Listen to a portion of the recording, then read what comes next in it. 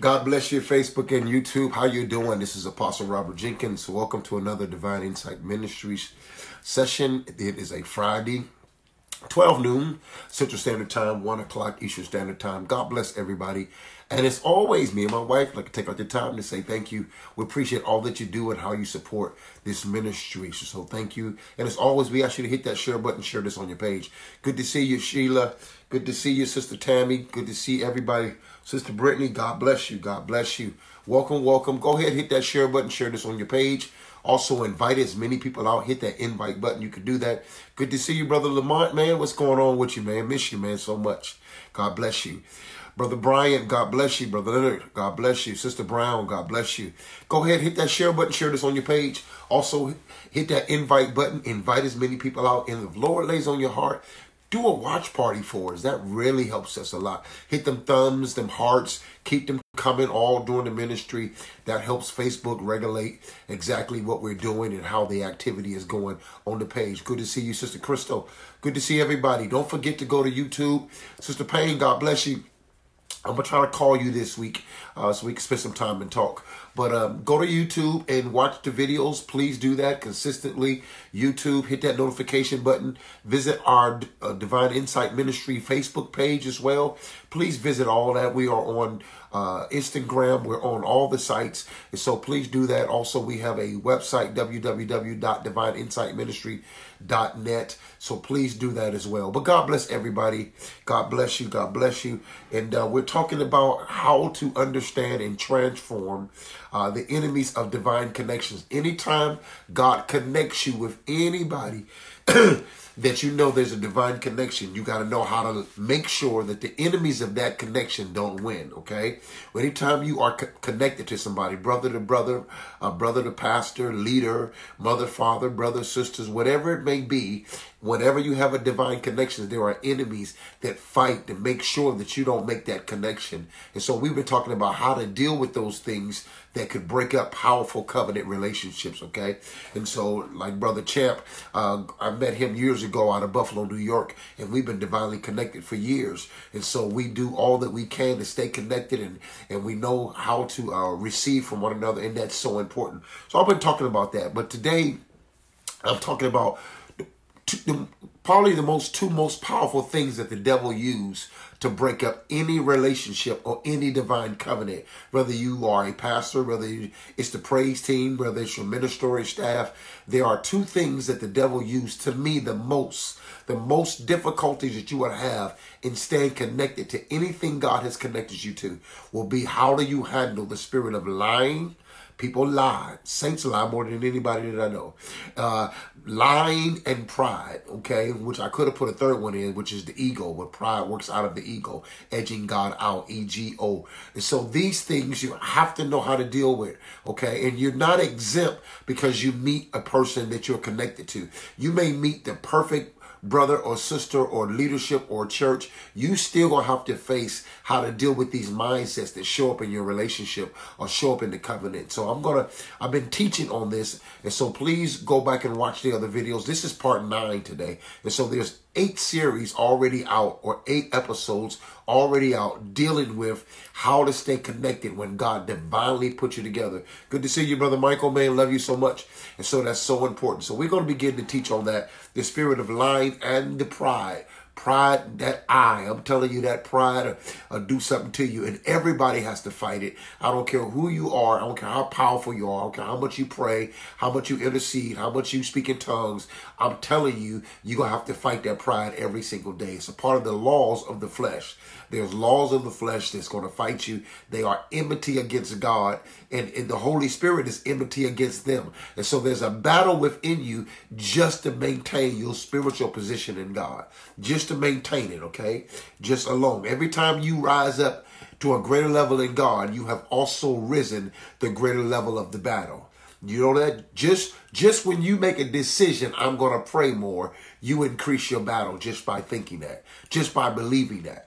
Because the laws of the flesh works automatically against that very move of the Spirit. And so let's get ready for that. Father, we thank you today. I hear a powerful teaching. So, Lord, I thank you in advance for what you're going to give us. And I believe, God, I can feel it in my spirit. There's an okay in my spirit.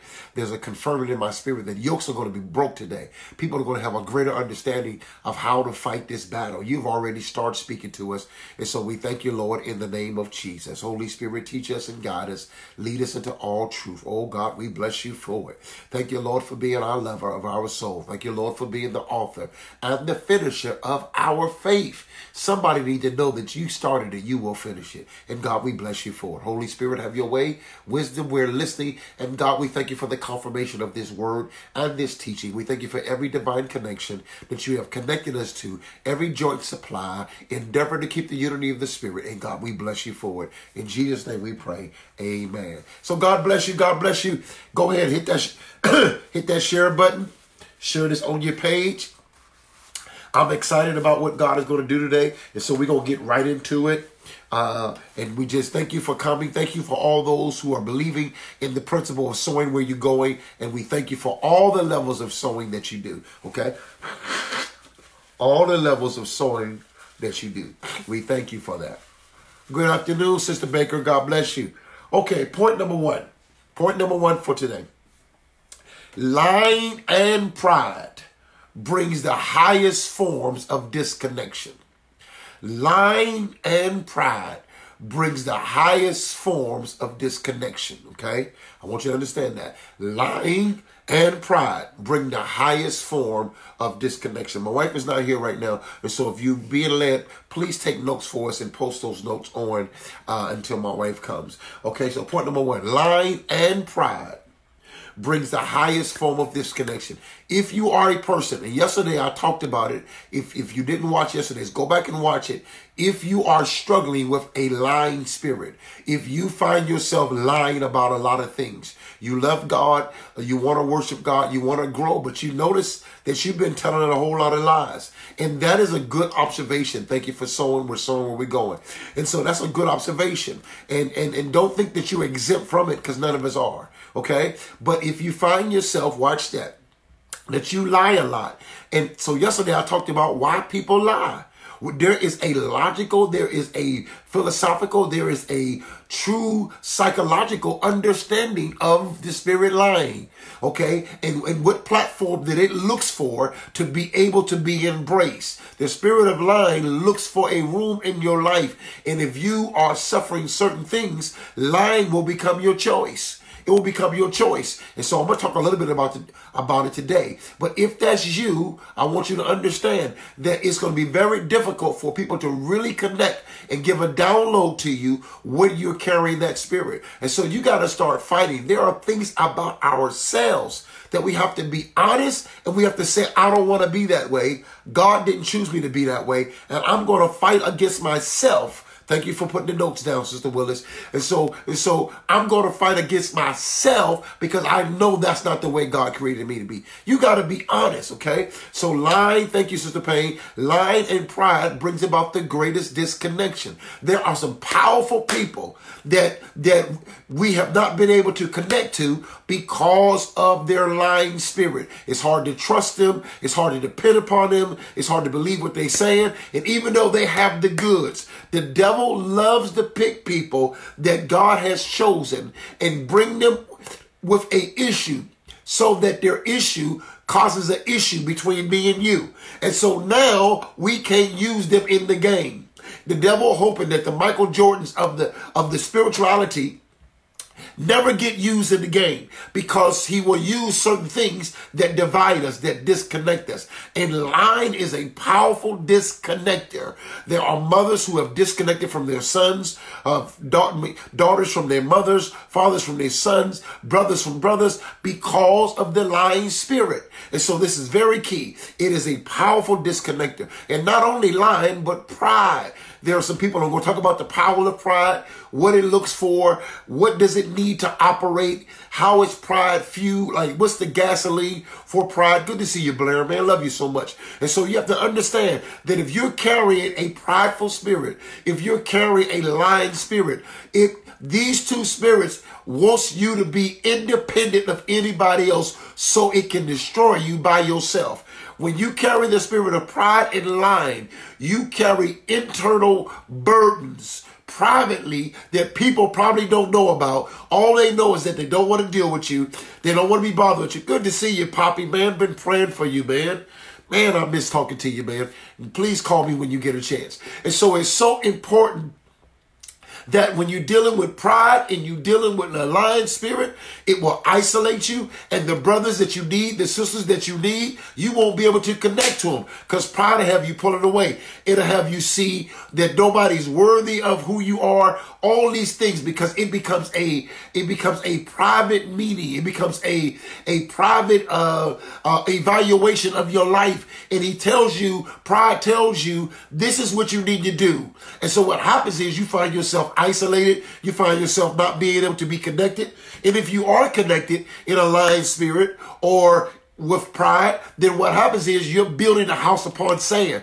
And so only reason why you're thinking that you'll have a connection is because you tell a lie on top of a lie. Or you have to control the situation. You have to be the smartest person in the room. You have to dominate. It has to be your way because you're prideful. It has to be all about you. And so even if you have a connection, it's a false connection. In the minute that pressure comes, life comes, the thing you built because you built it off of a lie, it doesn't stand. Because you built it off of pride, you find yourself by yourself. Okay? And so this is very key. And so point number one, lying and pride brings the highest forms of disconnection. And the enemy, when he don't want you to be valuable as a team member, when he don't want you, watch this, to be valuable with a connection, with a family, the spirit of pride and lying will visit you to break up the union between you and your wife, to break up the union between the son and the father, the daughter and the mother. It is the greatest tools that the enemy used to bring disconnection is the spirit of lying and pride. Okay? You see, I'm still suffering with a little cold. It's not corona. Okay. It's so bad now. You can't even believe you got a cold. You got to have corona. That's the spirit of fear. Don't believe it. Okay, so that's point number one. Point number two.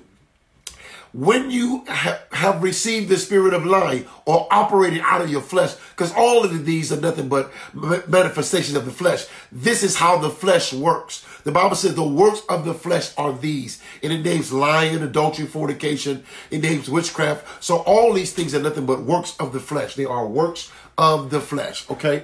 So point number two, lying, watch this, looks for or believe in protection.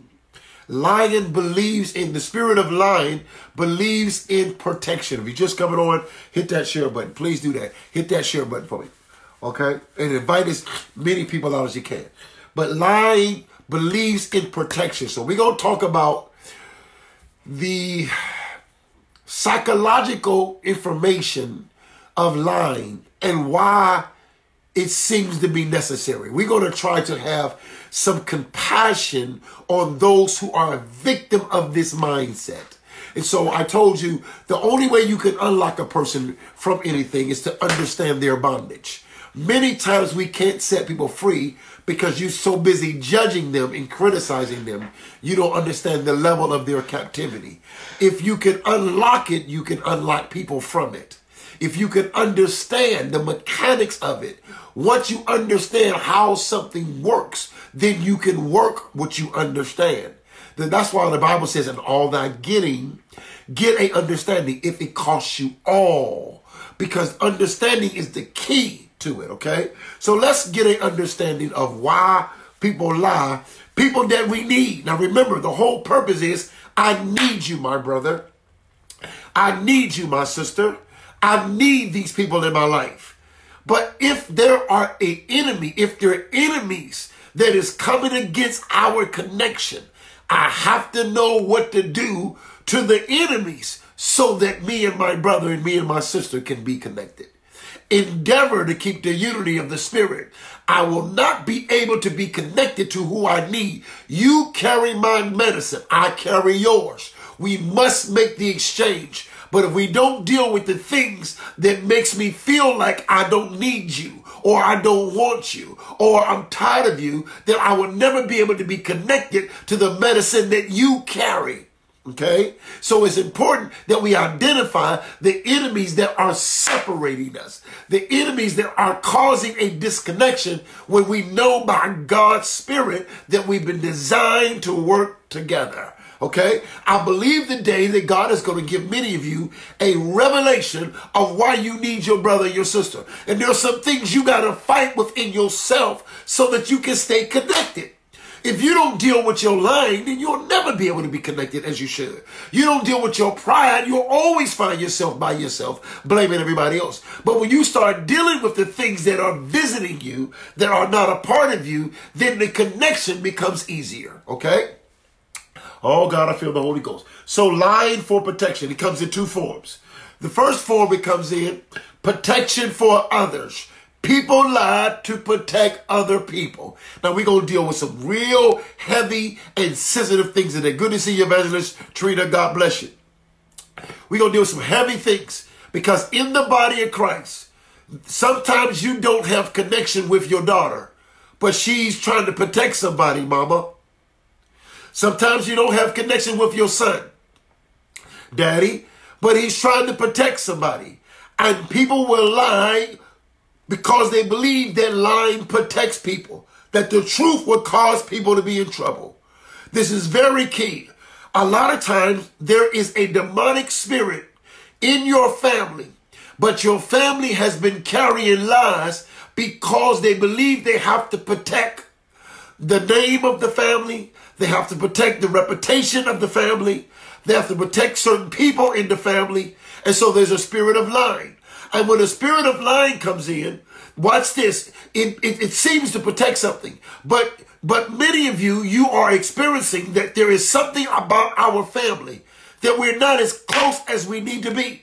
Sometimes you notice that something different about my son, something different about my daughter, something different about my wife, something different about my husband. But maybe he's lying and you can sense it. You can feel it. You can discern it. But he won't be honest with you. He won't tell the truth. And you'll say, did something happen? Did this happen to you?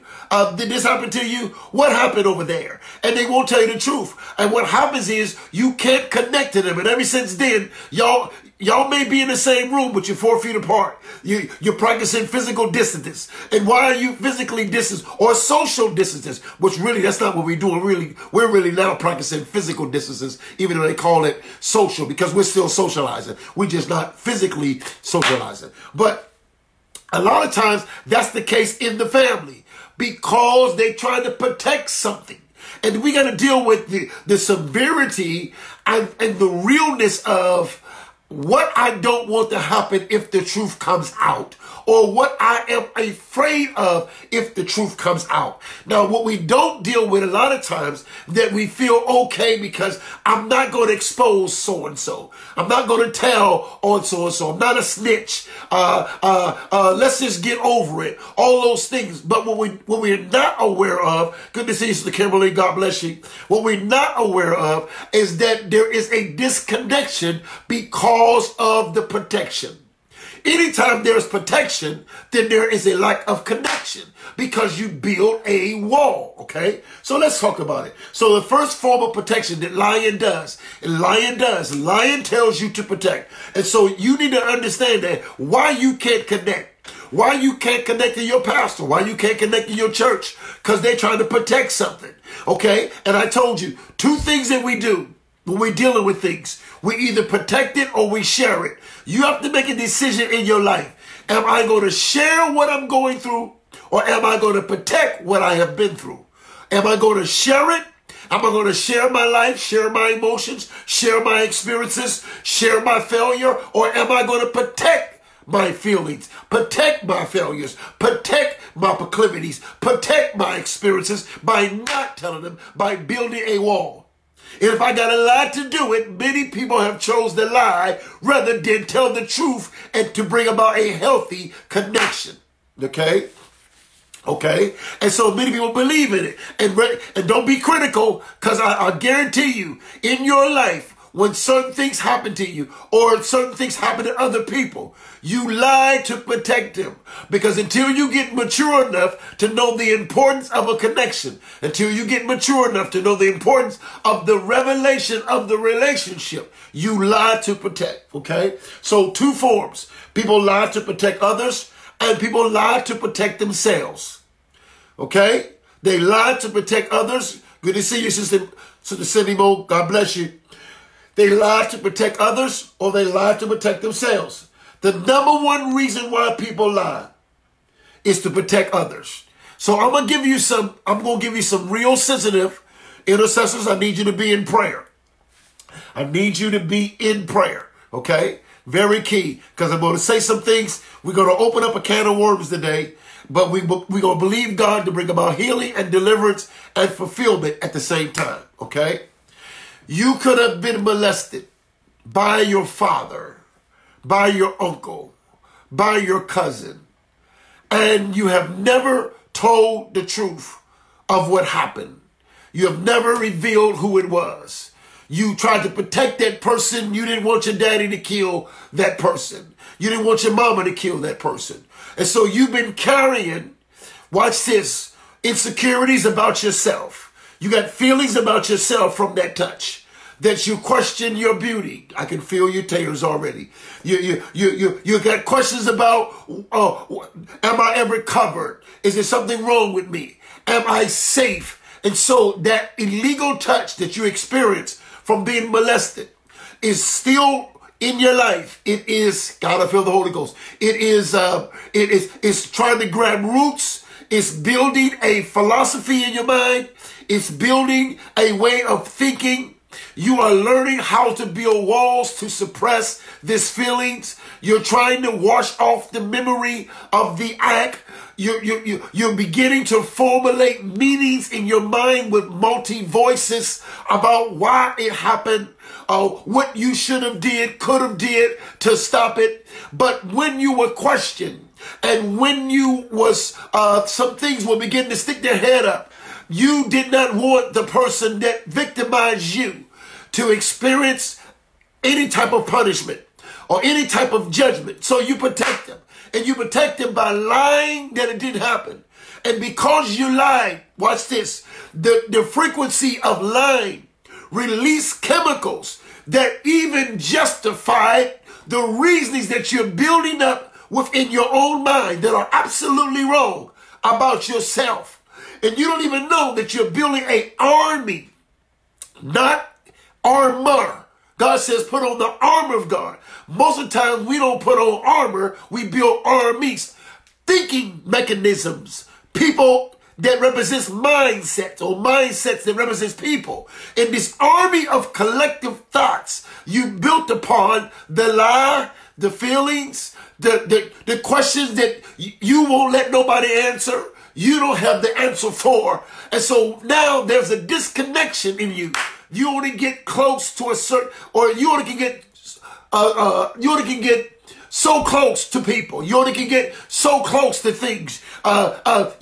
Things can't touch you real deep anymore. You're afraid of a deep touch. You're afraid of vulnerability. And so because you're afraid of vulnerability, love is a struggle for you at an intimate level. Love is a struggle for you in total confidence. Love is a struggle for you in total trust. Because you had to protect yourself or protect the other person that victimized you. And so you lied about it. And you lied and then lie and lie to the point that you don't even remember. But there is a feeling that's boiling up in you for years. And then when you finally meet somebody or you get connected to something that you really want to give your all to, you notice that you can't go beyond a certain point because you have built a wall of protection and that you're afraid if I talk about it.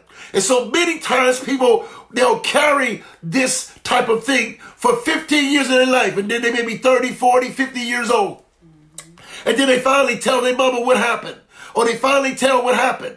And sometimes you wait for that person to die before you say that he did it or that you experience it. All these things go on. And so we're going around here trying to connect to our children, trying to connect to our sons, trying to connect to our daughter. But there's already been a disconnection in our lives, and we've been lying about, and you'd be surprised at the people who've been lying about things that happened to them in their lives. That they can't make a connection. Can't make a connection to really, are you a man? Because you got touched by a man, and so you've been questioning that. And so there's certain things in your manhood that you don't let touch you. And you can become homophobic because you've been touched. So brother, I don't like all that hugging. I don't like all that hugging. Something happened. But and if I say, well, what's wrong with it? But why can't I hug you, brother? I ain't trying to get with you. Well, no, I'm a real man. What, you a real man that can't get a hug? Or something happened and you lie and you build lies upon lies upon lies. This is the greatest way that the enemy keeps us disconnected. Yes, Lord. Disconnected. And they never get connected. And some women never get connected. And so your husband been married to you 15 years, but he know there's a place in your life, there's a room in your life that he is not allowed to go into. And you not honest about what really went on and all the things that went on. Because we protect people. So a lot of people, so uncle has been protected. Pastor's been protected. There are things that went on in church. And you know it went on in church. You may have been a victim of it, but you've been lying about it. And so if you've been lying about it, so you can't get no help. That person is being protected. And we are protected people. It's no different than when David had Bathsheba's husband killed. That was his nephew. Okay? That was a family member that David had over his army. And he knew about that when David wrote on that letter. To have him, watch this, to go to the front of the line. He knew about David wanted Bathsheba. He knew about it, but he kept it a secret. See what I'm saying? He was not honest with it. Even David lied about his own sin. The prophet had to give it to him in a riddle.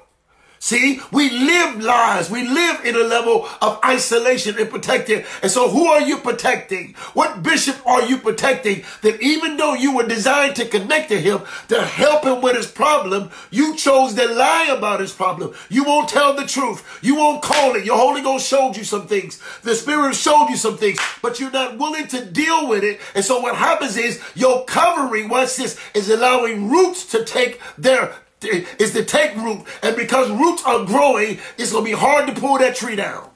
Okay? Am I talking to you? Am I making sense? And so they protect others. Okay? Why they protect others? Now let's deal with some whys. If anything that we're dealing with, talking about, now feel the anointing, hit that share button. When you're talking about divine connections, we got to deal with the enemies. Because there's a woman that needs you. But you got to help her see that she don't need to lie. That's why I talked about yesterday. You cannot create an environment that allows people to lie in. You cannot build expectations that they're afraid to tell you the truth. You got to be able to handle the truth. You can't walk away from people, run away from people, kill people, have a hammer in your hand while they're talking to you, because they'll never tell you the truth. And you're helping their captivity remain because you don't build an atmosphere that say, whatever you tell me, nothing is going to change by the way I love you. You have to be. You have to build an atmosphere that says, whatever you share with me, I'm going to do everything I can to get you free from that. Not make you feel bad because you're in it. Yes, okay? Real talk. A lot of young boys who end up being homosexuals, if they could have told you who did it. So a whole lot of choir directors that molested boys. Whole lot of pastors molested boys. Whole lot of stuff went on in the church basement. Whole lot of stuff went on at those conventions. And they're covering. Like right now, there's a whole lot of people who are messed up in the music industry. But they got messed up by the fathers of the music industry that turned them out. Whole lot of preachers introduced crack cocaine to other preachers. And so they struck out on crack cocaine because another pastor was getting high while he was pastoring. And they cover one another. We got cliques in the church that cover one another with these lies. When you say he's anointed, he's Holy Ghost filled, he lived the life of God, and you know he ain't living the life of God. You know his life is not in order. You know he's abusing his wife. Whole lot of pastors abusing their wife verbally and physically. And God revealed it to you, but you cover them. You see, and we got to talk about that. And there is a right covering, but not a covering that keeps you in bondage. When the Bible says love covers a multitude of fault, It's not covering it to hide it. It was covering it to protect it from a bacteria. While you're being covered, is being worked on. Growth is increasing so that when it be uncovered and the wind hits it, it can totally heal. We're not covering people. We're hiding people.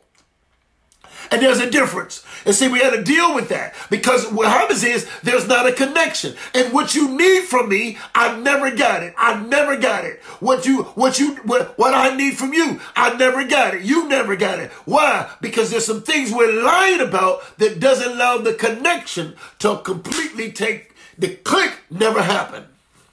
It never clicked. Never clicked. Okay? Very, very, very key. And so let's talk about why people lie. Well, they lie to protect others. Also, they lie because they don't want to tell the truth that may hurt your feelings. Now, let's talk about truth that hurts feelings. Again, it's a double-edged sword.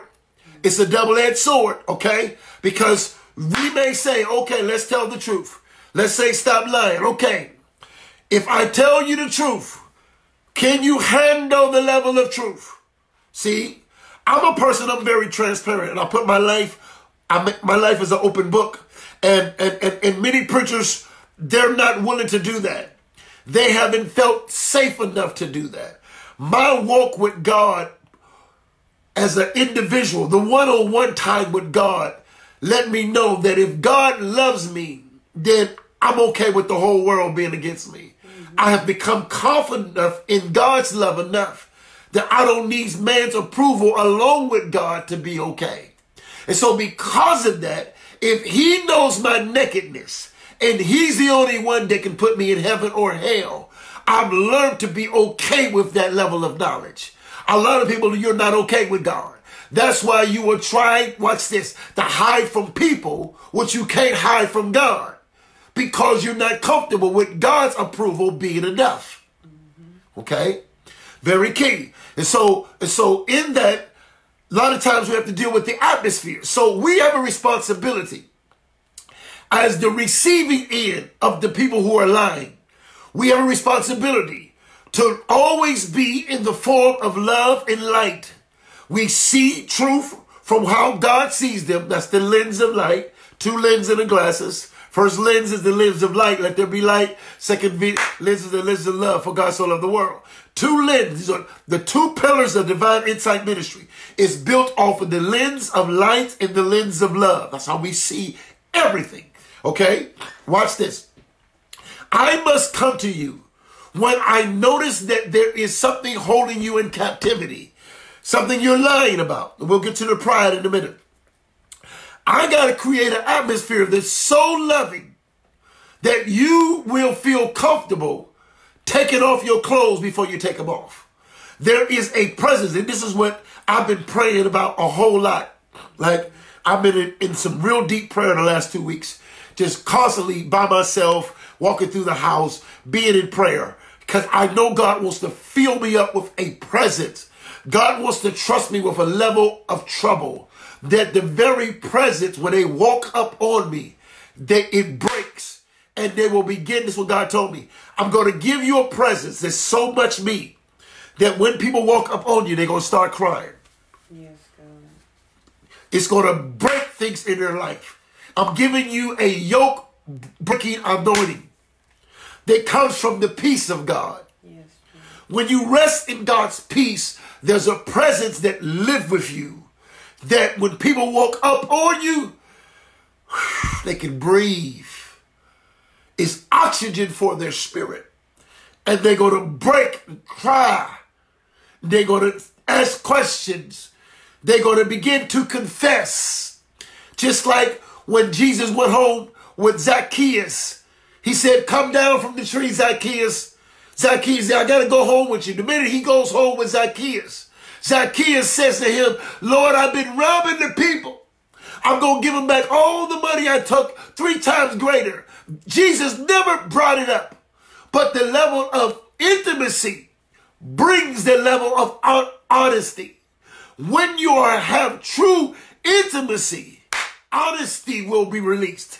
And so because he felt the love of God and the peace of God, he began to cry in repentance and begin to change his action.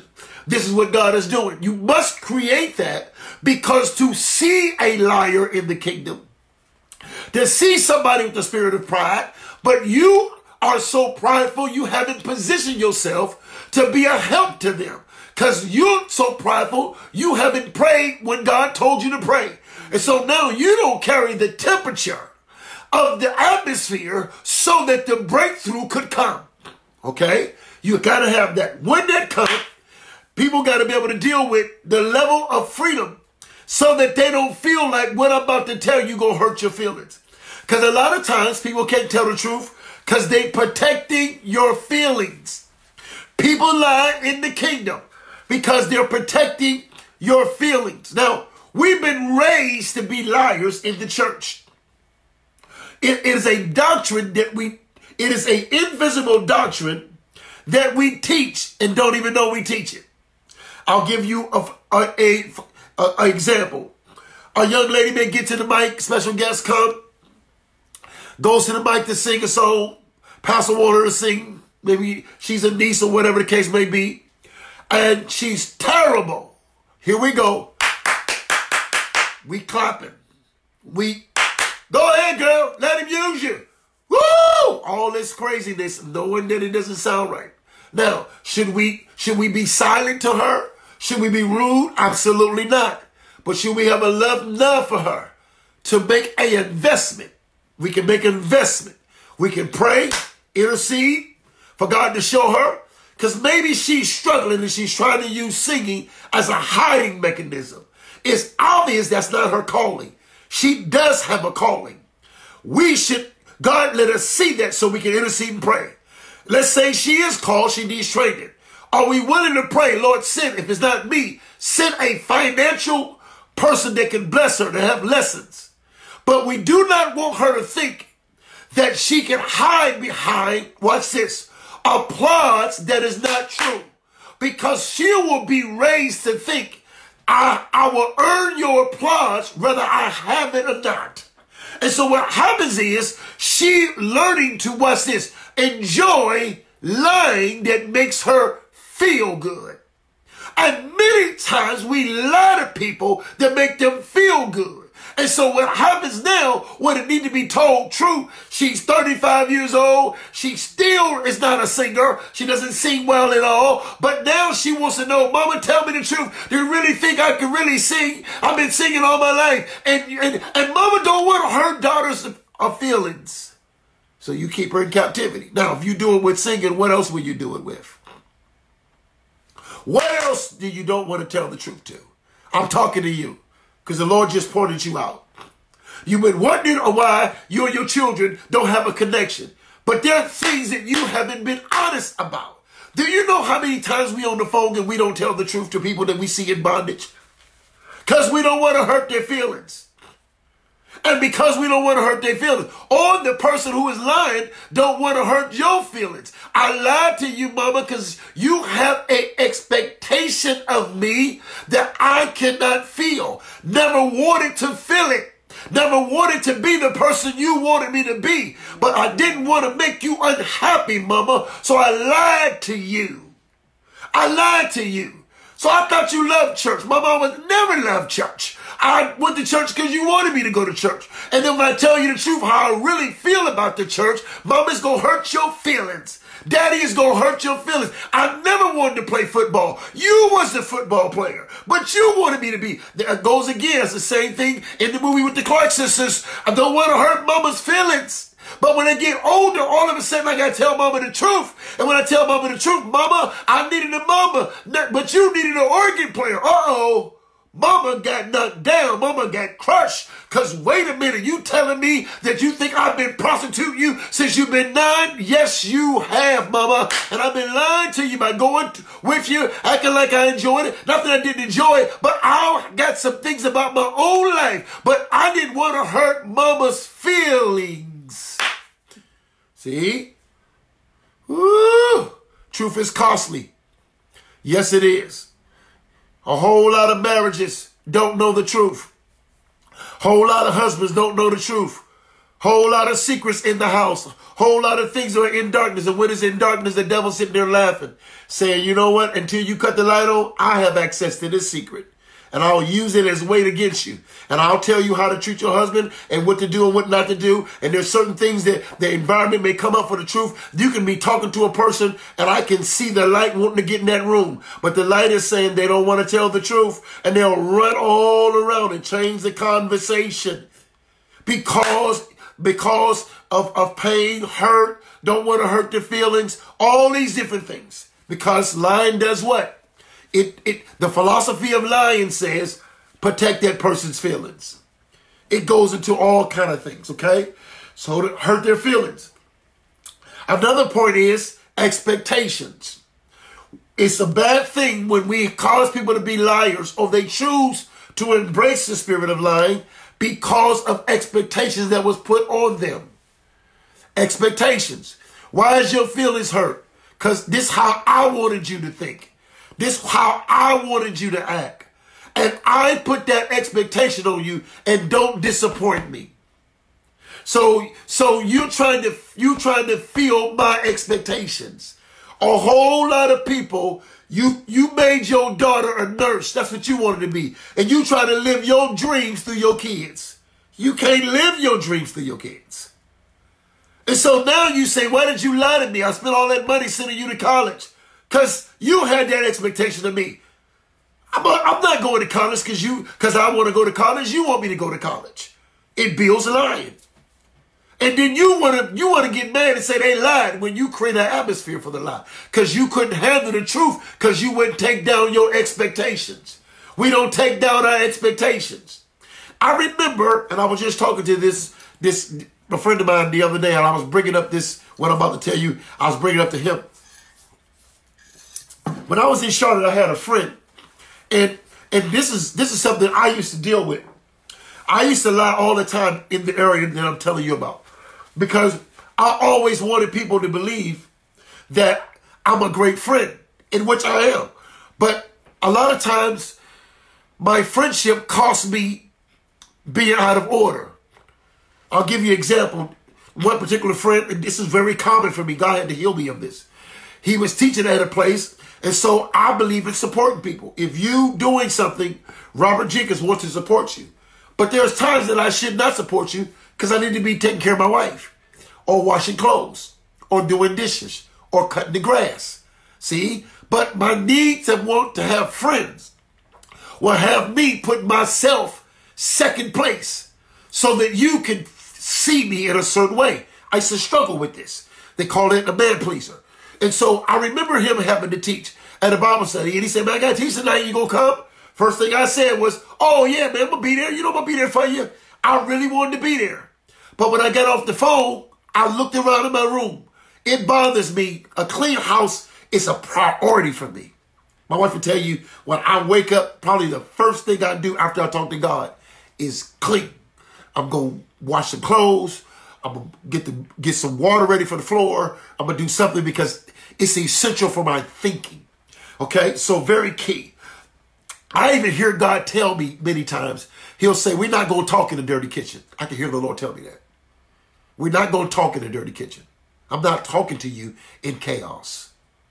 Right? So watch this. So when I said that, good to see you, Lester. God bless you, man. Love you so much. Good to see you, Captain Forrest. Hit that share button. So when I said to my friend, he said, yeah, man, I'm teaching tonight. I said, yeah, man, I'm going to be there. Good to see you, Brother Lonnie. Love you, man.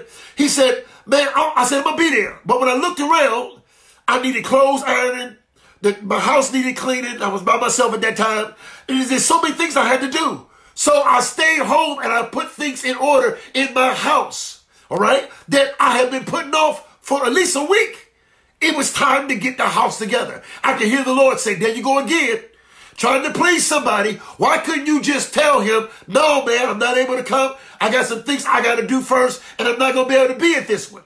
But I didn't want to take that chance of telling him that because I don't want to build my reputation that whenever he teach, Robert Jenkins is there for you. Robert Jenkins love you. He'll be there every time you preach, every time you play a ball game. Now, a lot of these things come from when I played all over the world and my daddy was not there for me. Not one big event in my whole entire life, and I've had thousands of them, has my father ever witnessed any one of them. The greatest events of my life, my dad has not witnessed not one of those at the day of that event. So because of that, support is very important to me. If my grandkids tell me they got a game, it bothers me if we don't go. I may never say it, but it bothers me because I know what it is to look out in the audience and see everybody else except who you recognize.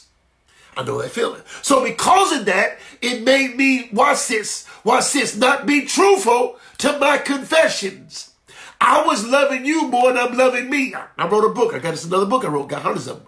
I mean, one of the books I wrote, When Loving You Is Killing Me. When loving you is killing me. Okay? This happens. So what happens is I told him I'll be there. Well, I didn't show up because I stayed home and took care of priorities. Did what was I supposed to do. I took care of my own house first. Well, he called, and when he called that day, man, you always saying you're going to be there, and if you say you're going to be there, your word should be your bond. So now my integrity is being questioned, which that's something I've always tried to defend because I wasn't raised by my daddy. So I never wanted nobody to ever say you be a man of your word, because I fought my whole life to be a responsible man because I had to deal with the voices that said you will never be a man because you never had a man to show you how to be one. And so there's a whole lot of things that's going on in here. Are you hearing what's going on? Am I making sense to you? Hit that share button. Okay? Very key.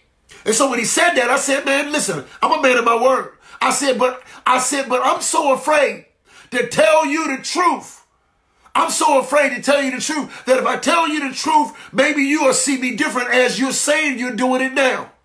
You're saying that you see me different now, that as if I don't have any integrity. How many times have I showed up over your house? How many times when did nobody come, I came? Now I have to explain myself. Now I'm defending myself because I couldn't be truthful at that moment. Whoa. Now I'm being truthful because I'm being challenged. Are you hearing that? Okay? Very key. And so when I said to him, listen, can I tell you I'm not going to make it and it don't change our relationship? Can I not call you every day? Can we not talk for weeks? And when we talk, I don't feel like you got a problem because, man, you ain't been calling me. Why are you calling me now? Or all these different things. And see, a lot of times it'll look like some soul ties is going on between man and man, or some soul ties going on between women and women, or some soul ties going on between you and your daughter, or soul ties going on between you and your son. There's some soul ties going on with the ministry and the pastor. Oh yeah, there's some soul ties seem to be going on by the level of commitment that is made at the expense of lying, of not being true. I got my own husband to be with, Pastor. I can't be with you all the time. Real talk. But we rely in so many incidents for so many reasons. Insecurities, lack of confidence, lack of identity, all these things. So God had to help me. Listen, you can't die at the expense of trying to save everybody else. You got to be able to tell them the truth. And if they feelings can't handle that, then you got to talk about why can't you handle? Do you have expectations over me? Do you have expectations over me that is not fair to our friendship? Do you have expectations over me that's not fair to me being your daughter? You should not control my life because you mama. You should not control my life because you daddy. You can't control my life because you bishop. See, we got to deal with that because you're making a liar out of me. Watch this. And you seeing me different. And now the real reason why we need to connect, we can't connect because there's some lying things that has showed up in the relationship. I know I'm preaching today. Okay? Ooh, so we got to keep it real. We got to keep it real. We got to keep it real.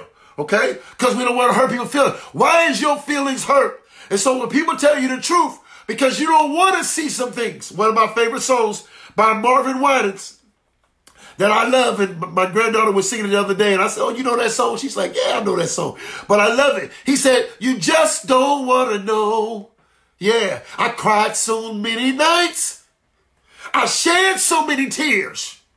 See? Real talk. Yep. I tried to deal with this thing. I tried to make it right.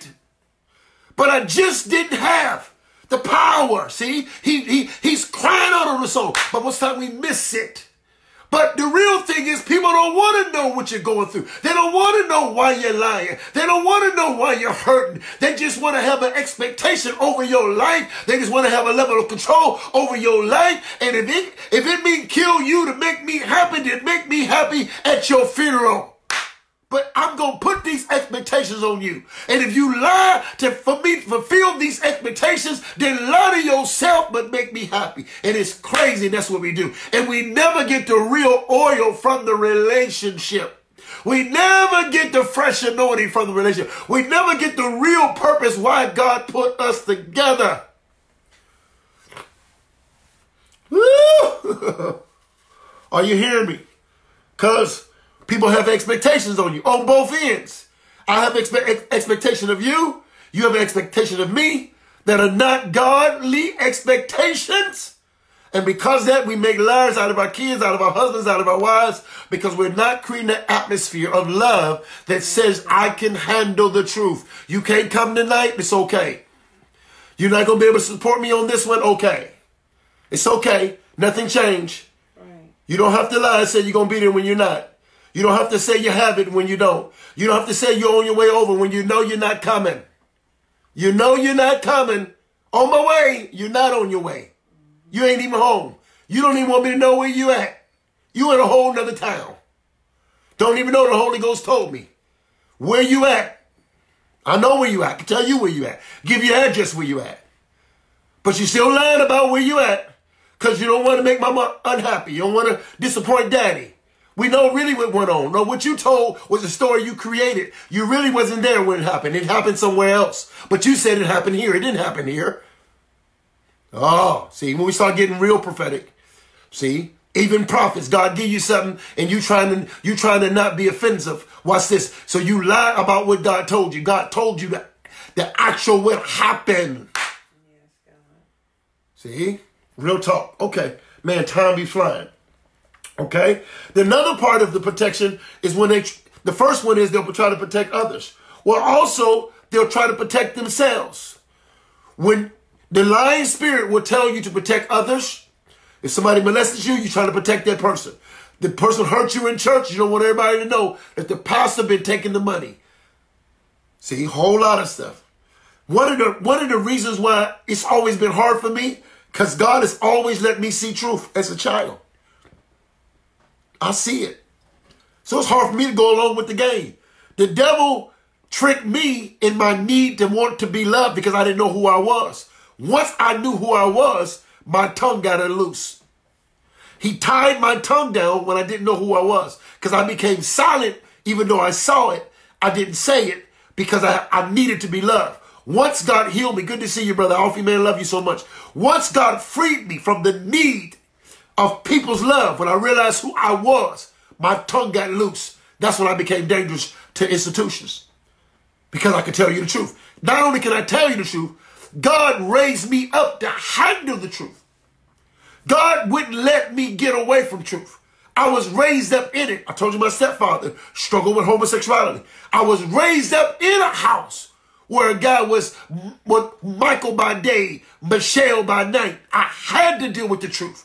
I had to face the truth that even though he's wonderful in the daytime, make breakfast for us, oh man, he hug us, he love us, come here y'all, love y'all. And then at night, he fully dressed, fully drag, fully woman. I had to deal with that. Now, do you love him? I had to deal with my stepfather who had his struggles, but he was a wonderful guy. He loving you more than your natural father is. You got to deal with the truth. The truth is that people have different personalities. People get internal struggles, and you can't look for the saved side and don't love the unsaved side. You got to deal with the person. You got to love them. They're good and they're bad. That's the truth. There's ups and downs. They are bitter and sweet. That's the truth. I was forced to deal with that. I was forced to deal with that with things that my mother did. I got all kind of stuff. People come to me as kids and say, do you know your mama do this? Do you know your mama do that? Do you know your mama do this? I was faced with it, but that was mama. The same person that took me to church and told me about the Bible was the same person that was bringing all kind of men in throughout the night. I didn't never know when I was going to wake up in the morning who was going to be in the bedroom. I never knew. Real talk. So I was faced, but I can't stop loving mama. See? I got to love mama. And so a lot of times we can't be connected because you let the issue become an issue. That's still mama. Mama got some issues. Daddy got some issues. Robert got some issues. But the connection, I can't miss out on my medicine because I can't handle what I'm seeing. Uh-oh. Uh-oh. I got to be able to handle. And God been trying to get you to embrace truth, but you don't want to handle what you're seeing. So you act like you don't see what you see in church. You act like you don't see what you see in your daughter. You act like you don't see what you see in your daddy. But you better be able to handle it because you can't connect to what you won't face. Oh, I'm preaching today. Okay? Real talk. Real talk. All right? So people try to protect their expectations. Instead of having love. I love you. I love you. Sometimes you're wonderful. Sometimes you're stubborn. I love you. God loves you. Regardless, I love you. I know you're uprising and you're down sitting. If you make your bed in hell, Job, I love you. You got to know that. Watch this. A lot of times when a person is trying to protect, watch this. Lying comes in two forms. You protect people or you protect yourself in lying. It believes in the protection plan. Lying believes in the protection plan. I can work with any ministry because I can handle truth. I can handle it. If you're a preacher and you're on crack cocaine right now, I can handle that what you spoke was God, but what you live in is the devil. I can handle it. And I can show you how to get free from the devil and still be able to preach the word of God. Because you got a calling on your life before you was in your mother's womb. Before you ever picked up crack cocaine, you were chosen. I can't let crack cocaine tell me you're not chosen. I got to believe God's word over your issues. The question is, are you going to walk in the fulfillment of what you've been chosen to do? Or are you going to deny your rights? Are you going to be a rich man but die as a beggar because you don't know your rights and how to activate them? See, I can help you with that. Because I've been connected to you to happen. God let me go through some things so I can realize it. Because if God can use me in my crazy ways, don't tell me God can't use you. See? When I'm honest with my lying and my pride and my ego, I can be honest with yours and I can show you how to get free. Because I had that same problem. I had that same prison guard. I had those same voices. I had those same triggers. See? Real talk. Real talk.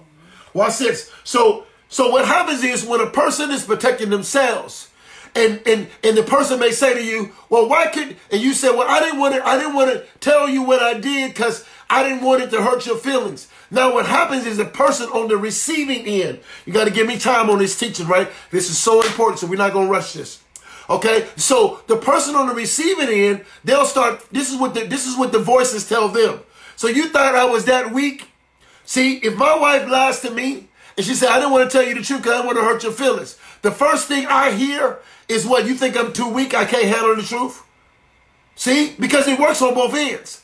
On my end, I want you to be able to feel that I'm strong enough and I love you enough that you should be able to. And so I will interpret you hiding and protecting your lie, watch this, as if you think I'm weak.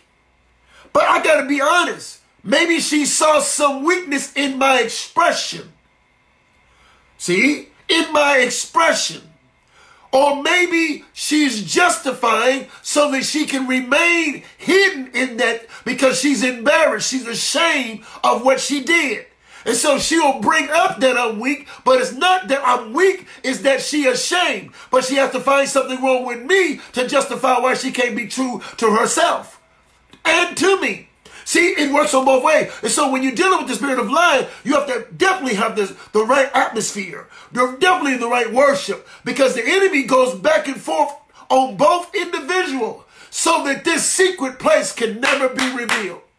And not only this secret place, because it's really bigger than hiding this, than revealing the secret. What the devil really don't want you to know is what that atmosphere of love feels like.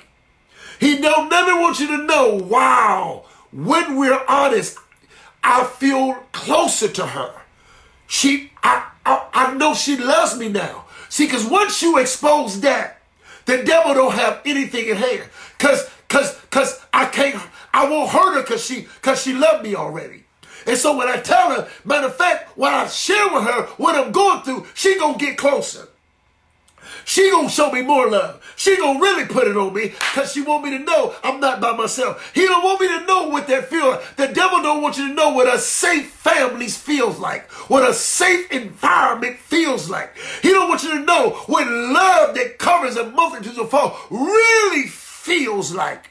It's bigger than knowing, okay, I did it, I stole the donut. No, I did it. No, it's bigger than that. It's the level of intimacy that he don't want you to experience. Woo! It's the oneness he don't want you to experience. So the devil is fighting against the atmosphere of complete brotherhood. For the first time, I got undressed and I don't feel naked. The devil don't want me to be undressed and I'm not ashamed about it. He don't want me to be undressed and I don't have any guilt. He don't want me to tell my story and I don't have to cry. It was a great thing that happened to me. It brought me to a place to understand God. I really know what God is as a lover of my soul. I really know what it means for God to cover you. I really know what it means to be forgiven. He don't want me to know it without any perversion, any lace of anything in the room with it. Woo! You're getting free today. I'm telling you. And for the first time, you're going to be able to tell it and you're not going to be ashamed. And watch how people get free when you tell it. When you tell it with so much confidence. And when you know what? It's like you show it, taking off your shirt, and you show your mark. And you show this mark. And then you show this mark. And the people that you're talking to, they got marks too. But they didn't know that they love you. They admire you. And when you start saying your marks, they start saying, what? You got one too? Well, let me show you mine. And then I got a brother Farmville. He'll come on sometime, and we had a little mark on our arm. Sometimes you have the skin grow out. And so I remember being on his house. We was doing a tour. We coming out, I had my t-shirt on, and he seen my little mark. He said, hey, we brothers, man. I got one of them too. See? He was no longer ashamed. He was no longer embarrassed because he seen Apostle Jenkins, who I love, who I admire. Guess what? He ain't perfect. He got some problems too. He got some insecurities too, but we working on it together. He said, hey, man, we brothers. There's a movie called, what's that movie? Oh, what is that movie? Danny Glover and the white guy, Mel Gibson. What's that series? They got like 4 of them. Help me out, somebody. It's Danny Glover and it's Mel Gibson. They police officers. And Mel Gibson, he played a crazy guy. And I forgot what it's on. Somebody put it up on the screen. And they got like 1, 2, 3, 4 of them. I'm gonna wait for somebody to tell me who it is. It's Danny Glover, the black guy, and the white guy is Mel Gibson. And they police officers. Come on, somebody help me out. My wife taking them. Legal weapon. Come on, baby. Talk to me. There you go. See my helpmate. Okay, Lethal Weapon. If you look at Lethal Weapon, the number 3, before he meets the white lady and he married her, right? Well, she's she's in the police department too. She's higher than him. Well, they do this one case together on Lethal Weapon 3, and so they're in the room, and he started talking about his scars he got in battle.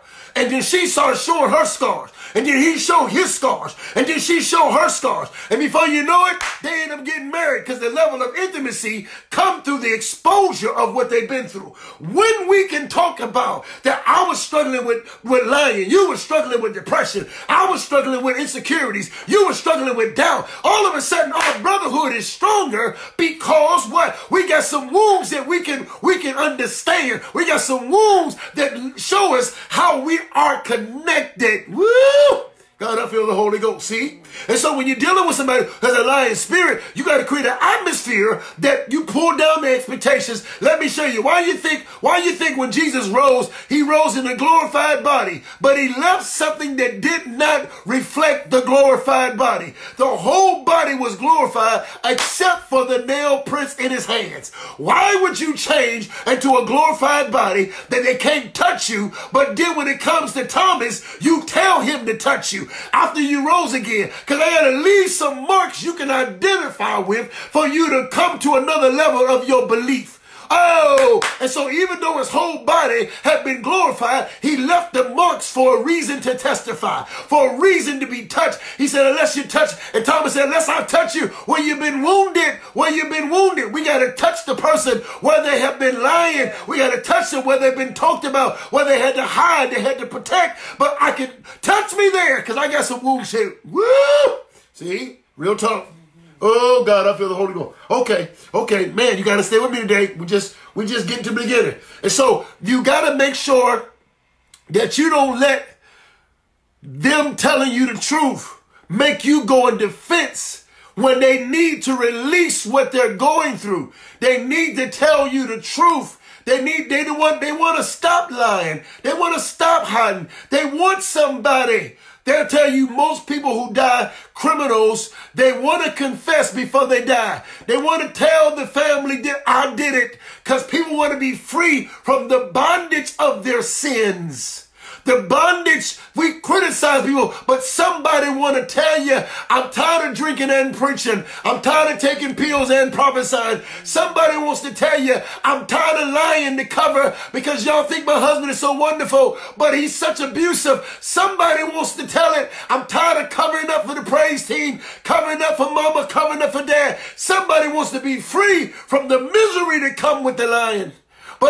But can you handle the truth when they tell you? Can you not leave the church, walk away from the church, cut them off, shut them down? Can you say it's okay? I'm glad that you feel comfortable enough to tell me, but you're still somebody. You're still precious. God still want to use you. You still been chosen. We gonna work through this together. We gonna get to this because I lied too. I used to lie too. Matter of fact, when you told about your lie, it helped me be honest with mine. I thought I was helping you, but you helped me when you told me how you still lie. I couldn't be that honest as you could. You helping me become more honest when you became more honest. Oh, we preaching right now. Oh, we preaching right now. All right? Okay, let's move on to the second part. If they don't lie out of that, they'll lie, watch this, when a person is trying to protect themselves. Thank you for coming on. Edmonds, God bless you. Good to see you, Mr. Brian. When a person is lying to protect themselves, a lot of times this is why they lie. We're not saying what they do is right. We're dealing with why so we can get them to what they're called to be. You have to understand it in order to unlock it. You have to understand it. The Bible says, know your adversary. We don't know enough about the devil to get people free from it. We always say, loose the devil, loose the devil. You don't even know how the devil got him in bondage. You can't unloose something when you don't know what the combination to the lock. You must understand it. You got to understand these things that's trying to come against. That's why I titled it, The Enemies of Divine Connection. Because you with the right person, you just don't know how to unlock them. The person that you need, you ain't got to go out of town to get them. You live with them. They're in your neighborhood. They're in your city. They're on your job. You just don't know how to see. You don't know how to see the diamond past the dirt. Woo! If you can see the diamond past the dirt, you wouldn't let the dirt intimidate you. Lying to them with an intimidating spirit that don't want you to see him or her. That's all it is. Okay? Watch this. Another reason why people lie is because they're trying to protect themselves because they're driven by the fear of judgment. The reason why I say that saints do the most lying out of anybody I know is because the church is the most judgmental, critical, self-righteous people that I know. I've never seen so many self-righteous, judgmental people as the saints of God. They want to be saints, but they ain't. They ain't because they judgmental. God is a God of love. He loves because love sees your original value regardless of what you're doing. And so a lot of times we got lies in church because there's not enough love in the house. We're judgmental. We judge them. Judge them on what they got on their ear. You tripping on the earring. You can't stand your husband, but you telling me he wearing them earrings. Well, mama, you don't even like daddy. What you talking about an earring? That's the least of our problem. What's on your ears? They got tattoos on their body. You've been marked. You got a tattoo too. It's called the tattoo of bitterness. You're bitter. You're bitter. You're bitter. You got a big tattoo bird all over your face, all over your body, but you can't see that tattoo. Yeah, bitterness marked you. Depression has marked you. You've been marked. That's what a tattoo is. It's a mark. You've been marked by failure in your own mind, but you don't want to deal with that. You're judgmental. You want to judge them because they got tattoos, because they got earrings, because they got no pants. You want to judge them because they don't come to church as much as you do. You're religious. That's why you come to church. If you miss church, you miss God. Oh, there we go. Watch this. So you're judgmental. We judge because then you have the nerves to see somebody come in church. They have some feminine ways. You don't meet them. You don't ask them for their phone number. You don't love them, but you're going to call them sissies from the pulpit. You're out of order and you may end up in hell yourself. That's judgmental. You won't spend time with the young man. You don't know what he's been through. You're going to call her gay and call her names. This is crazy coming from the pulpit when we always sinners saved by grace. We always on our way to hell. Whether you're straight or gay, if you ain't saved, you're going to hell. You must be born again. Where is the love for them? Where is the love for the people who may have children out of wedlock? There she go again. She got another baby. Well. How many babies have you given birth to? Oh, you don't want to talk about that because you aborted them. You aborted the babies so you don't look as bad as the person who having them. Or you aborted them in the spiritual. All this stuff. Judgmental. No love, no compassion, no real understanding. We're judgmental. So why would I tell you the truth when you judge me and don't even know me? You don't even know me. You judge me. You use the pulpit as a bully. All you do is bully behind that pulpit because if we was in the world, I would have knocked you out for saying some stuff like that. See, we don't like this kind of talk. This is real preacher right now. You done got cut, you done got knocked down, but you behind the pulpit with your robe on, so you think you have the right to say what you want to say. No. And so now we tell people, well, they need to learn to be honest. Well, why would I be honest when you're not real? Why would I be honest when you're not real? We want to be right, then be real. Be real first before you get right, because ain't nobody right but Jesus. So you got to get real. But you want people to be honest when you're not real, pastor. You can't beat up people. Church is so condemning, self-righteous, judgmental. And then you lie behind words like, I discern it. You ain't discern nothing. You saw something with your natural eyes, and now you say that's God. That's the Holy Ghost. That ain't the Holy Ghost. Y'all talked about me all night Saturday night. You got a phone call that I was pregnant. My mama told you. My daddy let you know when y'all went out at the men's meeting, and now you're going to use the pulpit to preach about me and say it's God. The devil is a liar. This is crazy. And so then you want me to be honest? You want me to be delivered when you're not even being real? You're judgmental. And so then we say, well, they need to stop lying. You need to stop lying on God, lying on the Holy Ghost, lying on church, lying on the move of the Spirit, lying on the altar call, lying on the organist, lying on oil. You need to stop lying. Let's all get down on our knees and let everybody repent. Here we go. See? Because they feel judgment. And if I feel like you gonna judge me and you don't know me, you ain't gonna walk me through it. You ain't gonna get no investment. You ain't gonna put your money where your mouth is. You ain't gonna walk with me. You ain't gonna take me to the hospital. You ain't gonna call me. You ain't gonna visit me. But you talking about I'm lying? You don't understand what I got to go through, the nightmares that I have. You don't understand the struggle. There are many people sitting at the bar want to be right. You don't understand the fight they're going through. Everybody doing wrong don't want to do wrong. They're trying to get loose. It's a stronghold on their life. You know all this Bible verse, but you can't set me free. Woo! Oh, see, they fear judgment. That's one thing. Man, I'm going to have to pick up on this again next week. Watch this. They fear judgment. They fear the loss of respect. You say, why they lie so much? I'm going to tell you why people lie. I'm not saying it's right, but I'm saying we can't connect because we on the receiving end ain't doing our part to create an atmosphere of love and truth that will allow them to tell the truth. Your daughter can't talk to you. Every time she talk to you, you make her feel this small. Your son can't talk to you, daddy. You always make him feel dumb and insignificant. And then you say he lied because he can't talk to you. The atmosphere of truth has never been created. Never been created. Never been created. Woo! So they fear judgment. They fear the loss of respect.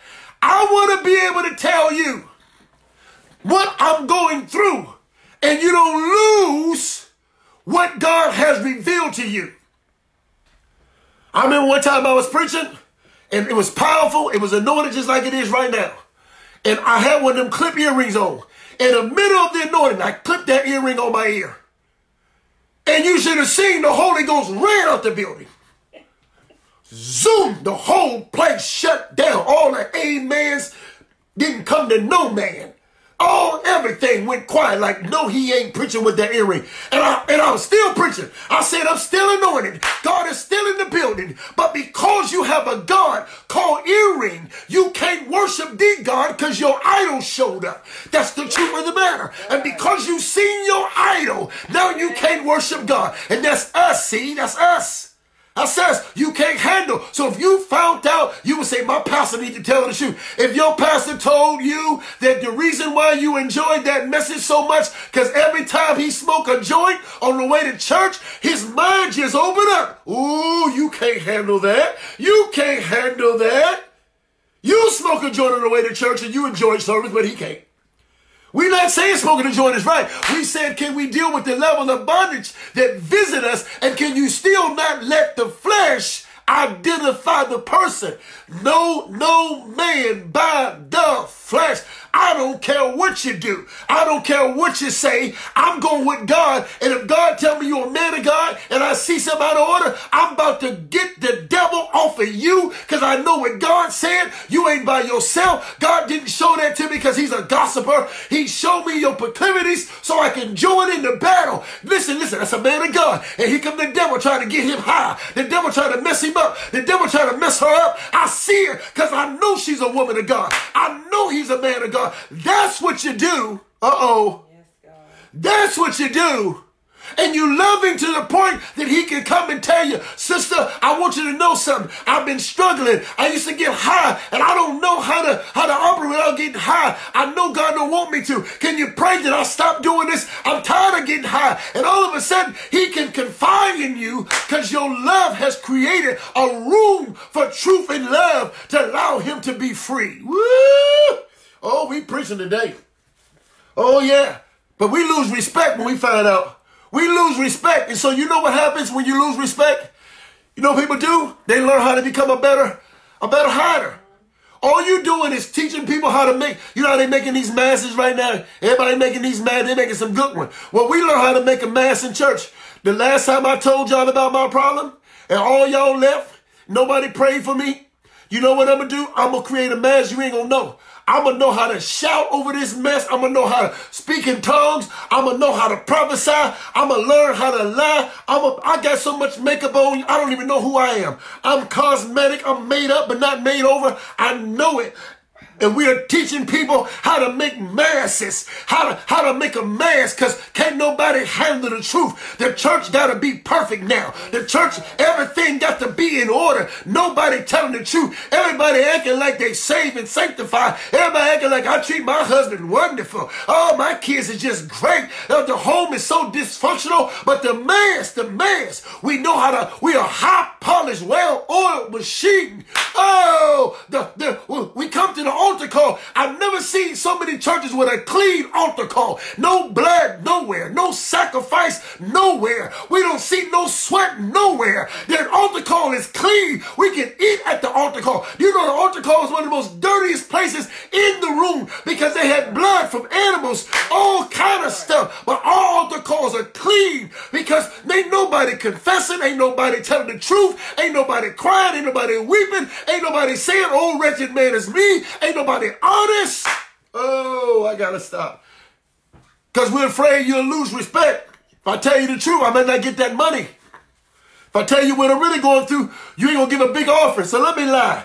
Let me tell you, I've been living right ever since I've been saved. Thank you, Jesus. I'm saved, sanctified, filled with the precious Holy Ghost. Because I got to get that money from you.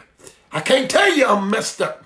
I can't tell you I don't like my wife. I don't know how it's going to work. I can't tell you I'm hurting. I got to make you feel like, hey, God is good all the time. All the time, God is good. That ain't how you feel. That ain't how you feel. That ain't how you feel. You're lying. You're hiding. You're building a cave. You're not telling the truth. You're learning how to lie better. lie with a shout, lie with a tongue. Yes, Woo! Because I'm afraid you're going to lose respect. I'm afraid that if you see it, you no longer see the man of God. I'm afraid that if you see my nakedness, you'll change my name and strip me of my title. So let me lie, so I can keep a false respect that you really never had for me in the first place, because you never saw me. Yes, Lord. Sometimes we lie because we're afraid that we're going the loss of love. If I tell her the truth, she won't love me. I told a little lie and she didn't talk to me for 3 days. Well, I guess the big lie never come out. If the little lie shut her down for 3 days, the big lie ain't gonna never come out. So we ain't never really connected because I can't tell her the big lie. I said S-H, right now if I cuss, if I say the little word S-H-I-T, y'all will trip. Some of y'all say, he up there cussing. Now you watched cussing all night last night. Everything you watched on TV was cussing. And you love comedians. You love Dave Chappelle. He cuss. You love Kevin Hart. He cuss. Oh, you love these movies. They cuss. But if I say S-H-I-T, Apostle Jacob was up there cussing. You cuss. You cuss every day.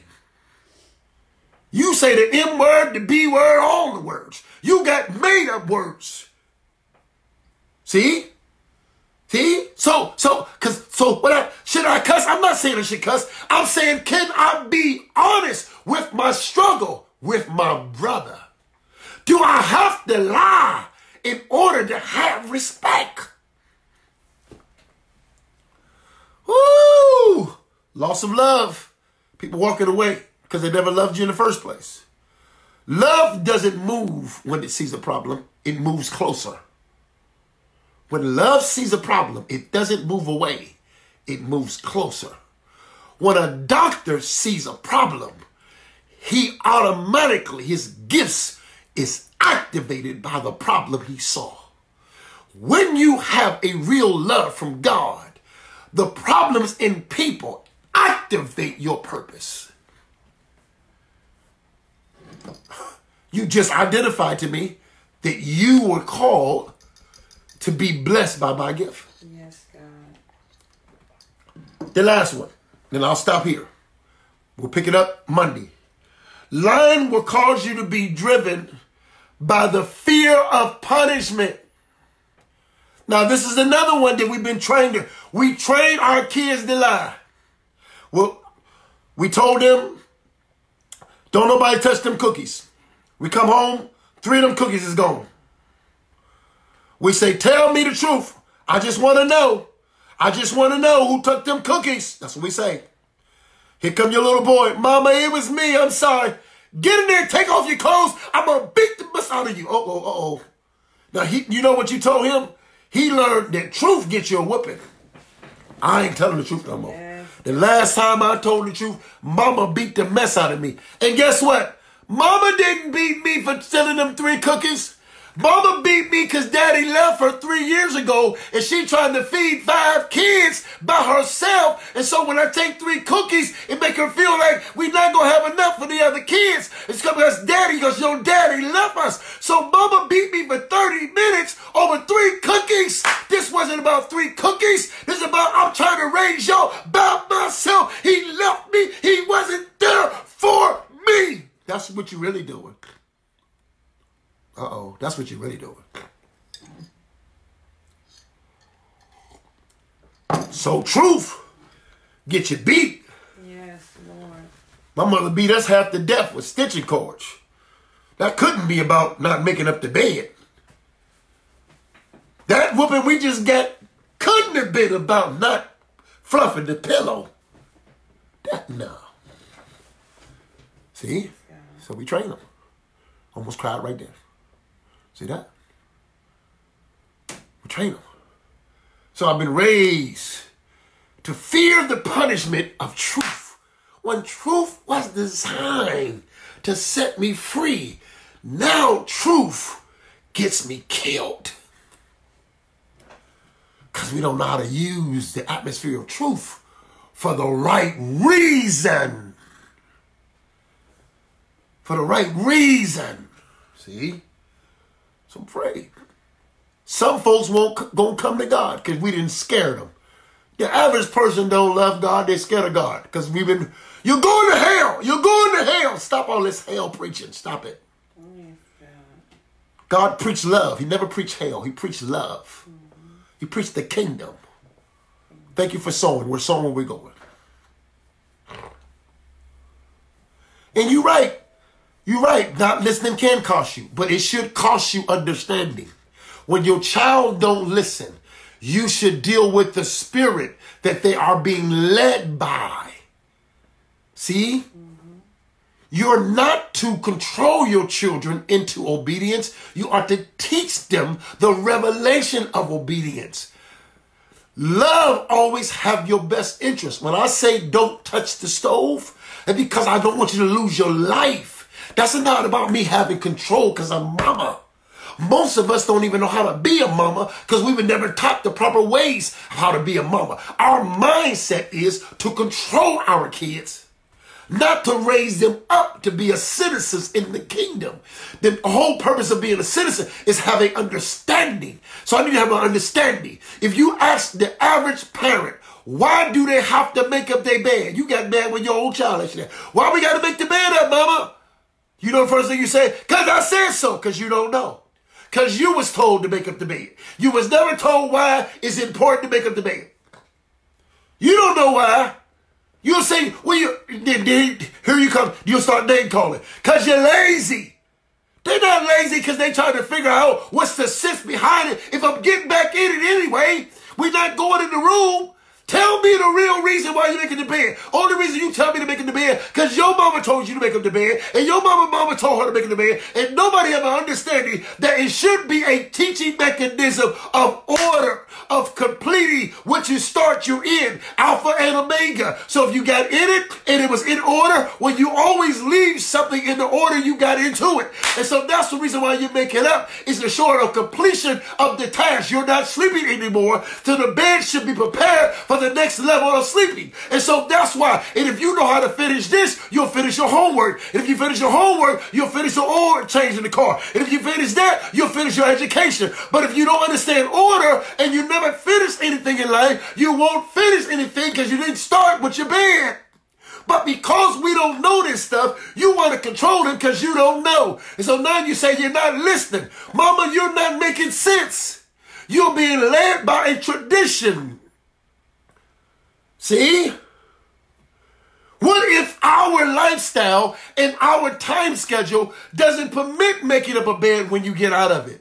Mama, do you love me any different? If I don't make up the bed, have I noticed that you have more favor in my brother who makes up his bed than me who don't make it the bed? I notice that you only can love a person when they do what you say. Is this a test that God is trying to reveal to you that you are biased in your love? Maybe the lesson ain't for your son, it's for you. You only can love people who do what you say. Ooh, we don't like this kind of preaching. See? But we don't know. So we beat them. Punishment. The greatest punishment you can give your child is understanding. And it's again, and my wife talked about this. The Bible says, spare not the rod. The rod is the word of God. The rod is not a tree that you whooping your kids with. Stitching cords, ironing boards. The rod is the word of God. He's a rod and staff. It comforts me. The rod. That rod is, I walk through the valley of the shadow of death. I fear evil, for that rod and that staff comforts me. We have used the rod as a beating punishment mechanism. So now the children feel like I got to perform to get your love. And when I don't perform right, your love is not released. Can lying be hereditary? It can be hereditary through culture. Through culture. See, and through association. There are things, and I'll get to that. There are things that your children see in in the father, in the testicles of a man, not to go too deep, but the testicles, the reason why he has two, it means to testify. And so whatever a man is doing in his life, those things inside of that is testifying. And so that's why sometimes our son has never been around his dad, never knew his dad, but he lied just like his dad because he saw his dad lie in the seed form of the testicle. It testifies to the nature. And so it testifies, that's why it's called hereditary. It's been passed down through the blood lineage, but the blood has a voice. When the first time we see blood in the Bible, and God says, I hear the blood of Abel crying out in the wilderness. So the blood have a voice. So a lot of times what you carry in your blood carries to the next generation because they hear it through the blood. Okay, so to a point, that's yes. Okay, you have to deal with that. If lying is in a certain family and the whole family lie, I guarantee you it's because they're all around that. That's a bloodline. Like the same thing with sugar diabetes can come through the blood. Same thing, high blood pressure can come through the blood. There's all kind of diseases that can come through the blood. So the blood, life is in the blood. And so things that you deal with in life is in the blood. See? So whole family go through that. Musicians can be in the blood. So you'll say, do your family play? Everybody in my family play music. See? So, yep. And I don't like to say generational curses, which we're saying the same thing. I like to say generational consciousness because it's the consciousness of man. God breathed the man became a living soul because the curses was broken by Christ. But even Christ is a consciousness. If you're not putting on the mind of Christ, then the old consciousness is still working through the bloodline. This is why a baby, if you don't train him up right, he'll start lying too because it's in the bloodline. All have sinned and come short of the glory of God. Is manipulation the same thing as control? Manipulation deals with more of I wouldn't say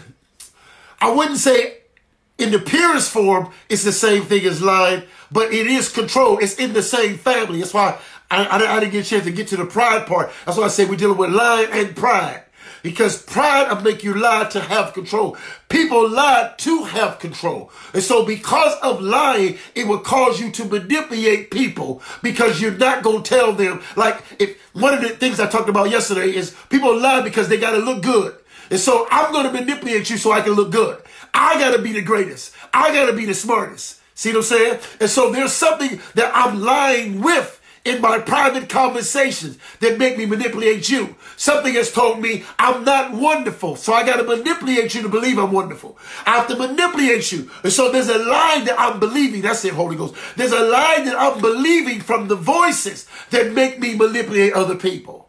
Because you don't have to manipulate people. God has people that will support you, that will be with you, that will stand with you. But you manipulate them because you're believing a lie. And believing a lie, you take the control to make it happen. By any means necessary, this is going to be done. So a lot of times, lying comes from, I'm going to get what I want. And so because you're going to get what you want, that's the lie that you believe you have to get what you want, take what you want. So now you start manipulating from the lie that you believe. Because a lot of times, see, Eve believed the lie. She believed the lie against God. But it revealed the knowledge of good and evil. There was some truth in that. See? But the lie was, you shall not surely die. That was the lie. You shall not surely die. He layered it with the truth. Your eyes shall be open. And he got her focusing on what she was getting more than what she was losing. See? So it gets deep. Father, I thank you for this teaching today. You have given us a lot today. I can hear the Holy Ghost wrestling with us in our minds and bringing up scenarios and bringing up different things to reveal to us where we have allowed this spirit to have activity.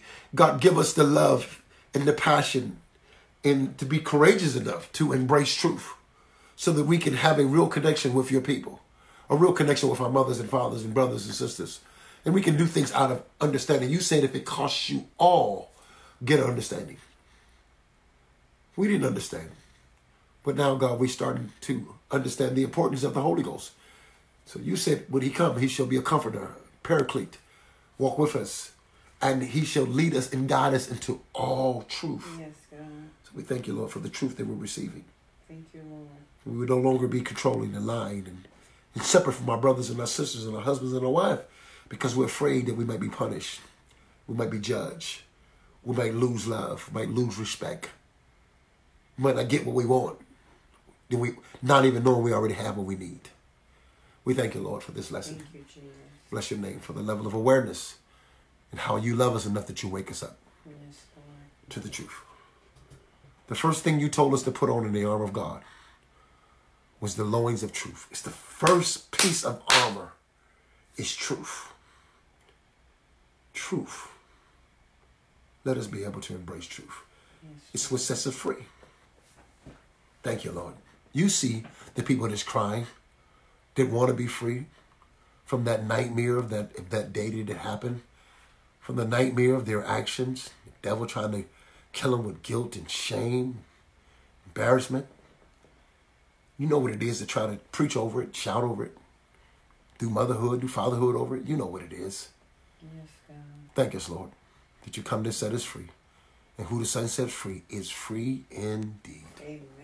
Thank you, Lord. In Jesus' name we pray, amen. Thank you, Lord. If you have not given and you want to give and God lay on your heart, please do that. The Cash App is up. The PayPal is up. Whatever God lay on your heart, give it. We're sowing where we're going. God's preparing us. God is enlarging Divine Insight Ministries territory. There's a great things that's going to be raised up in your city that's going to be tied to this ministry. There are things in you that we're going to sow into. And so whenever you sow into this ministry, you allow us to do the kingdom work that God called us to do. And so money is the currency of the earth. And so we understand faith is the currency of heaven. And so when we understand as it is in heaven, let it be on earth. The Bible says, one who gives you spiritual, you should give him carnal. Don't muzzle the ox that treads out the corn. So if God has touched you to be a giving to this ministry, to allow us to be effective in the kingdom as we've been called to be by your support, we thank you for all that you do and how you do it in every aspect. And if you can't give financially, give as God has given you to give. Whatever God has given you to sow, he gives seeds to the sower. Okay? So if that's love, if that's patience, if that's a smile, if that's a share button, if that's an invite, wherever you are, never make the devil feel like you don't have anything to give. All you have to give is what is left. They gave Christ 2 fish and 5 loaves of bread. Even though they had a $5,000 burden, Jesus allowed everybody to be full. When you give God what is left, he'll give you what is enough. When you give God what is left, he'll give you what is enough. Or he'll give you more than enough. Thank you for giving. We're so where we're going. We love you. God bless you. And we'll do a part 10. Got a lot more to talk about, okay? Part 10, Monday. Enjoy your weekend. Have a good time. Walk in peace. Walk in God's favor, not in fear. God has not given us a spirit of fear, but power, love, and a sound mind. And we thank God for it, okay? A sound mind. We can have a sound mind even in the midst of Corona, because God has given us power, love, and a sound mind. I love you, Sister Tara. We love everybody. God bless you. Enjoy your weekend. Walk in God's favor.